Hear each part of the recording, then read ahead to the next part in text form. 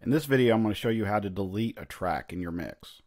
If you're working on a mix and decide you don't want or need a track anymore, you can always delete it.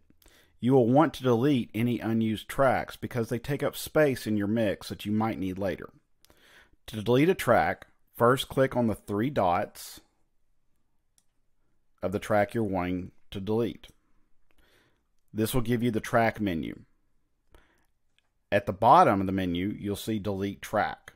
Click here, and this will delete the track that you're wanting to remove. And this will move everything up in your mix. If you accidentally delete the wrong track, you can always undo it by using the Undo button, or your shortcut Control-Z will bring the track back.